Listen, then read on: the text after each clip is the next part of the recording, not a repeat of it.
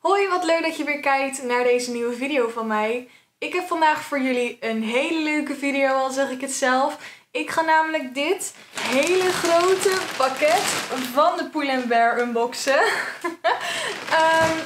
En dat is niet alles, want daar hoort ook nog deze kleine bij. Het kwam namelijk in 2 zendingen. En ik ben super excited. Ik heb heel veel zin om te zien hoe alle items zijn die ik heb besteld. Alles heb ik zelf gekocht. Mocht je je dat afvragen. En ik ga gewoon jullie niet langer in spanning houden. Mezelf ook niet. Ik ga gewoon lekker gelijk dit allemaal openmaken. En we gaan er gewoon heel snel aan beginnen. Vergeet niet op mijn kanaal te abonneren als je dit leuke video's vindt. Doe dan ook zeker je duimpje omhoog. En we gaan snel het pakketje openmaken.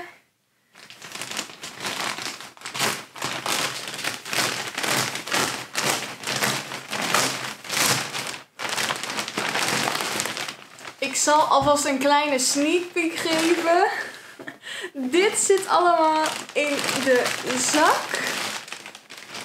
Lekker kleurtjes. En ik ben heel benieuwd. Ik ga beginnen met het paar schoenen. Want ik heb namelijk een paar schoenen besteld. En daar ben ik heel benieuwd naar. Ik wilde heel graag eigenlijk nieuwe Dr. Martens. Maar het is coronatijd en ik kan niet super veel werken nu. En het is niet dat ik blut ben. Maar ja, ik stel er liever dan maar even uit om echt hele dure schoenen te kopen. Want ik vind dat wel hele dure schoenen. Maar ik kwam een soort vergelijkbare schoenen tegen hier op de webshop. En dat zijn deze.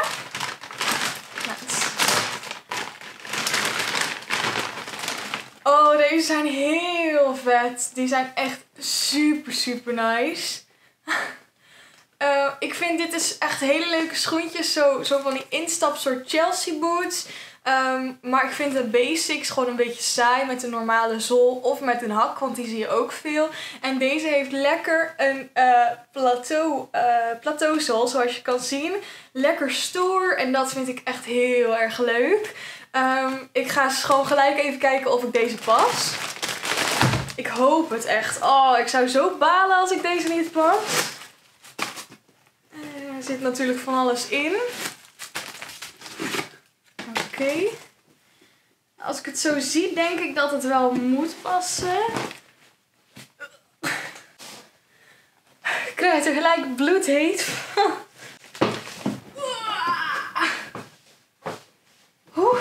Wat een bevalling. Ik zit erin. Hele charmante sokken heb ik ook aan. Maar ik pas ze in ieder geval. Dus dat is goed. En ik vind ze super leuk. Ik voel in ieder geval wel echt dat dit schoenen zijn die ik heel goed ga moeten inlopen. Dus ik hoop niet dat dat een soort van belemmering is om ze uiteindelijk echt aan te doen. Maar ik vind ze super leuk. Ze zijn €40 of 35. Want dit is een ander. Volgens mij waren ze €40. En ik ben er heel blij mee. Ik ga ze zeker straks nog even goed aandoen. Om te kijken of ik ze echt leuk vind. En of ze echt goed zitten. Want ja, schoenen moeten natuurlijk goed zitten. Dus als dat niet het geval is, ga ik deze ook niet houden. Maar we gaan snel door. Oké, jongens, om te beginnen deze schoenen. Hoe leuk zijn die? Ik vind ze echt super leuk. Oké, next. Ik ga voor een broek. Deze. Dit is een lila broek. Een beetje paarsig. Op de site stond donkerpaars, maar naar mijn mening is dit wel lila. Ik vind lila een super leuke kleur, maar ik vind dat dat mij aan de bovenkant een beetje fletsig maakt. Dat staat mij niet zo goed. Dus daarom dacht ik, weet je, dan doe ik het gewoon lekker aan de onderkant. En ik heb deze broek. Dit is als ik het goed zeg, een soort slotchy jeans. Ik weet nooit hoe ik dat moet uitspreken, maar in ieder geval dat model. Hij ruikt een beetje azijnachtig. Dat is niet zo lekker. Maar dit is er. Super tof. Echt ook, het is wel iets donkerder dan lila. Toch wel eigenlijk, nu ik het zo goed bekijk. En eigenlijk echt wel een hele leuke herfstkleur ook. Als ik het zo zie. Ik ga deze snel passen. En volgens mij was deze €20. Dan gaan we door met deze paarse broek. En ik moet je eerlijk zeggen dat ik een beetje twijfel hierover. Zo op de camera vind ik het wel heel leuk. Maar ik weet niet of dit echt... of dit het echt is, zeg maar. Ik heb namelijk ook een sludgy jeans van de Stradivarius, als ik het goed zeg. En die zit veel groter, die zit veel poefier, die zit eigenlijk veel leuker. En daarom twijfel ik nu hier een beetje over. En het is ook best wel een dunne broek. En ik twijfel ook een beetje over. Hij zit niet echt te strak of zo, maar... Ik weet het niet zo goed. Ik vind hem aan de ene kant heel leuk en aan de andere kant twijfel ik er een beetje over. Het volgende wat ik uit de zak haal is dit kleine pakje. En dit is, als het goed is, een doorschijnend shirtje. Deze was in de sale voor €5. En ik vind het super leuk om laagjes te dragen. En ik dacht, hoe tof is het als je dit aandoet en dat je dan dit patroontje ergens zo onderuit ziet komen. En ik zag hem in de sale en ik dacht, ja weet je, €5, wat is dat nou? Die neem ik ook gewoon. Lekker de ruffeltjes aan de zijkant. Een beetje cropped. Maar goed, voor ergens onder vind ik dat niet erg. En op het eerste zicht vind ik deze heel erg leuk. Dan het kleine doorzichtige truitje. Die heb ik in een maatje large genomen. En die zit ook super goed. Zeker voor hoe ik hem wil dragen, voor ergens onder, vind ik dit wel heel leuk. Hij komt tot boven mijn navel. Niet op mijn gekke BH-lutten in mijn gele kleur. Maar dit is wel heel leuk. Dit vind ik ook leuk voor de afwisseling. Dus die is nu in de sale voor €5. Dus als je deze leuk vindt, zou ik zeker aanraden om hem te kopen. Next item is een lekkere sweatertrui.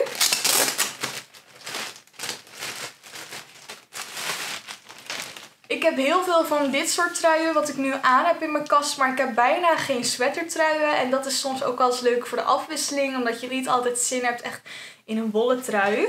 En ik vond deze heel leuk, omdat ik een beetje vintage vibes ervan kreeg. Het is namelijk deze. Sowieso vind ik de kleur echt heel mooi. Beetje zo appelblauw zeegroen, maar dan toch net een beetje zo anders of zo. En er staat op Camden London. Wat ik eigenlijk ook wel heel tof vind, want ik ben wel heel erg fan van Londen. Ik vind Londen echt een hele leuke stad. Dus dat vind ik ook wel leuk. En ik denk dat deze echt heel tof is. Ik denk zelfs een beetje oversized ook. Maar dat vind ik alleen maar heel leuk. Dan hebben we de sweater. Die lekker oversized valt. Ik twijfelde ook hier weer over de maat. Gelukkig ben ik uiteindelijk voor een medium gegaan in plaats van een large. Anders had hij echt veel te groot geweest. Maar nu is hij eigenlijk super leuk.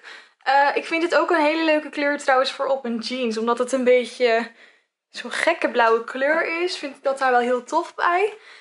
Nu zou ik hier niet op deze broek stylen. Maar ik probeer gewoon zo lang mogelijk deze schoenen aan te houden voor ik ze weer uit doe. Dat ik ze al een beetje kan inlopen. Maar goed, de trui dus, die is echt heel leuk. Dan heb ik een heel spannend item. Namelijk een soort broek van... hoe stond het nou op de site? Vinyl, dacht ik. Een soort leer, maar dan zo glanzend. Bijna een beetje een soort lakbroek kan je het wel noemen, denk ik. En dat leek me gewoon super tof eigenlijk voor de afwisseling. Omdat ik eigenlijk ben niet zo van de skinny jeans. Ik draag dat echt amper. Maar als het dan zo iets geks is, dan vind ik dat wel nog leuk. Je ziet hem lekker shinen al. Dat is in ieder geval een goed teken. Ik vraag me ook af of ik dit ga passen. Want ik vind de maatjes bij Pull&Bear wel een beetje klein. Ik heb daar vaak gewoon een 42 nodig. Terwijl ik eigenlijk ook bij andere sites vaak 40, soms 38 kan nemen. Hier moest ik echt het allergrootste. En ik vind niet dat dit er heel groot uitziet. Dus ik vrees ervoor dat ik dit ga passen. Dit is wel echt een 42, maar we gaan het zien. Ik vind hem in ieder geval wel op het eerste oog heel erg leuk. En dat is al goed. Dan deze glimmende broek. En dit vind ik ook een beetje een moeilijk geval. Want ik vind hem aan de ene kant heel tof. Dat ik echt denk, oh, dit kan je zo vet stylen. Maar ik denk dat deze broek het voor mij gewoon net niet echt is. Hij is best wel uitgerokken al. Dus hij zit op zich prima. Het is niet dat hij te strak zit. Maar ik heb hem best wel moeten aantrekken om dicht te kunnen. En omdat hij echt mooi zou zitten.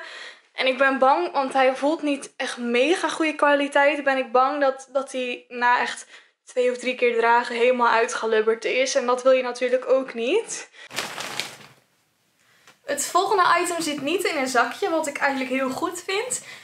En dat is dit leuke kooltruitje. Ik ben echt zo dol op kooltruitjes. Je ziet me daar bijna altijd in lopen.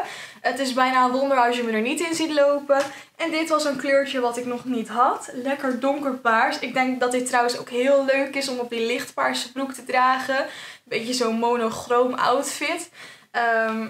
Ja, ik weet niet. Ik vond het gewoon wel heel leuk. Het is gewoon heel basic, maar dit is zo ook makkelijk ook te combineren. En ik hoop dat hij past en goed zit. Paarse kooltruitje. En eigenlijk kon hij natuurlijk vrij weinig aan fout gaan. Zo lijkt hij best wel heel donker. Maar ja, dit is eigenlijk echt de kleur. Zo zie je het beter. Ik twijfelde nog heel erg tussen een medium of een large. Dit is een medium. Ik vind het persoonlijk wel leuk dat dit altijd een beetje strak zit. Zodat ook als je er nog iets overheen wil doen, dat dat gewoon kan.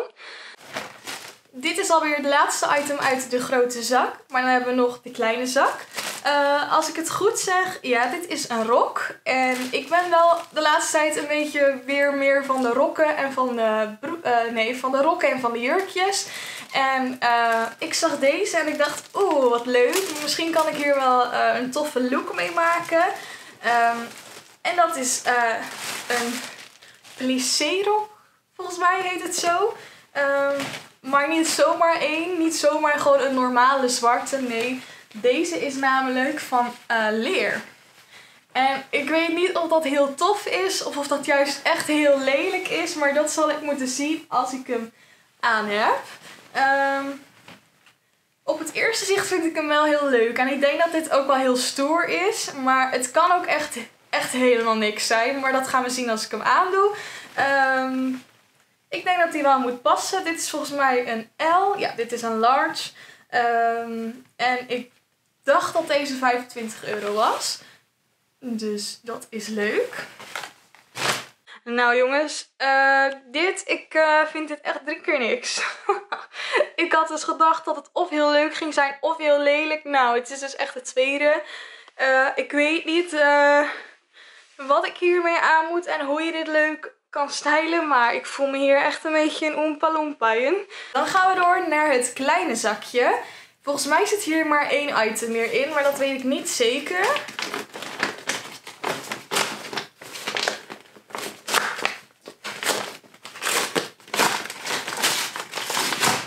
Yes. Nog 1 item inderdaad, zoals ik al dacht. En dat is een leren broek. Ook bij deze begin ik te twijfelen of ik dit pas. Want dit is best klein. Het is dan wel een skinny jeans, maar dat wil niet altijd zeggen dat het goed zit. Ik betwijfel het. Wacht, ik zal eens het trucje proberen. Ze zeggen dat als je een broek rond je nek doet, dat die dan zou moeten passen, de bovenrand. Dus dat zou moeten kunnen, denk ik dan. Maar we gaan het zien.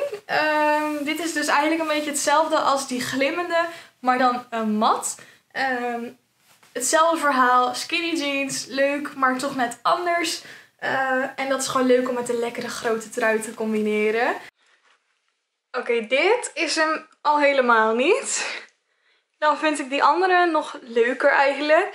Ten eerste vind ik de bovenkant heel lelijk, eerlijk gezegd. Ik vind dat die ook niet echt veel goeds doet voor mijn figuur. Dit zit eigenlijk helemaal niet echt strak. Hier heb ik ook nog een beetje ruimte over. Die andere zit nog hoger. Die zit echt tot over mijn navel. Zo hoog zit die. Dus dat zit veel fijner. En ik heb, ja, wat ik zeg, ik heb gewoon het idee dat die niet echt goed doet voor mijn figuur. Goed.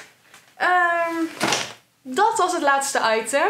Ik ga snel alles aandoen, want ik ben heel benieuwd hoe alles staat. Ik hoop superleuk natuurlijk en dat alles past ook, want dat is ook nog maar de vraag. Ik ben benieuwd wat jullie een leuk item vonden. Wat jullie favoriete item is. Wat je voorbij hebt zien komen. Laat me dat dan zeker weten in de reacties hier beneden. Je kan, als het goed is, alle linkjes van deze items vinden in de beschrijving. Mocht je denken, hé, dat vond ik een leuk item, dat wil ik ook graag. Dan kan je daar even voor kijken. Vergeet niet je duimpje omhoog te doen en op mijn kanaal te abonneren. En dan hoop ik dat ik je heel snel weer zie bij een nieuwe video. Doeg!